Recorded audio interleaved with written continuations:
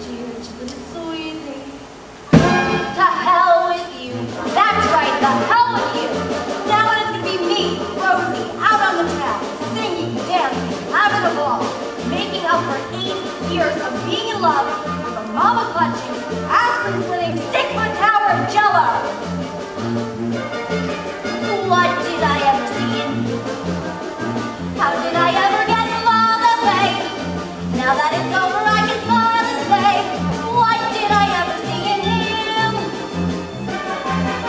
Boy, I was way out on the limb. Now that my feet are rolling around again, now that my senses have been found again, what did I ever see in him? Is he tender? No, he's not. Is he thoughtful? No, he's not. Am I crazy? What's he done that I found so damn appealing? What did he ever do for me? Well, to be honest, he was sometimes nice, but still it wasn't worth that awful price. It was rough from the start, broken days, broken nails, broken hearts. How did I ever? Why did I ever? What did I ever? Don't be upset, Miss Alvarez. All men can't be like that. Every single one of them. Except maybe Albert Schweitzer. I'm not his type. They're all the same, from puberty to senility, from Benedict Arnold to Mussolini. I never understood why Ingrid Berg would marry him in the first place. Egotistical, selfish human beasts. Then what are we poor women to do, Miss Alvarez? Use them. And let them be our playthings while we sit on the cup of life, mix the potion full strong, and drain it to bread. How do you like them apples, Mr. Peterson? We need them, no we don't. We want them, no we don't. Will we need them? No, we won't. Tell me, what did I think that? What did we ever see in them? How could we ever think that they were nice? Take it from us, we paid an awful price. It was rough from the start.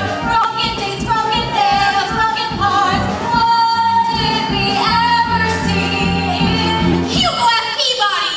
Huh? Hugo, what did I ever see in him? Why, he's as bad as Mr. Peterson, if not worse.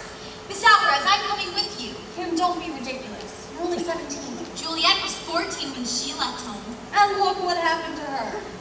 Now look, Kim, why don't you have some milk and cookies? It's too late for cookies, Miss Alvarez. I want to live. We'll sip the drugs together. We'll help each other with our potions.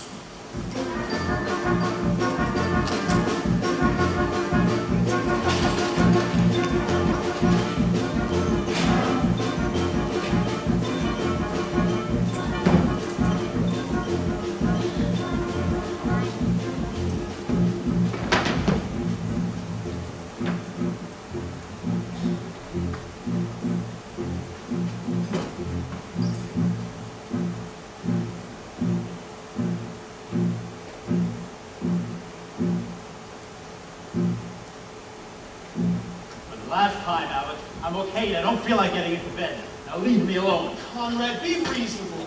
You've had a severe shock. The best thing to do is to go upstairs.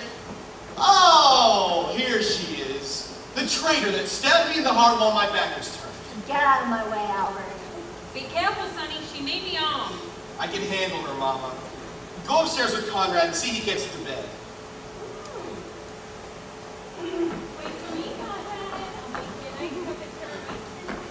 For the last time, Albert, will you let me by?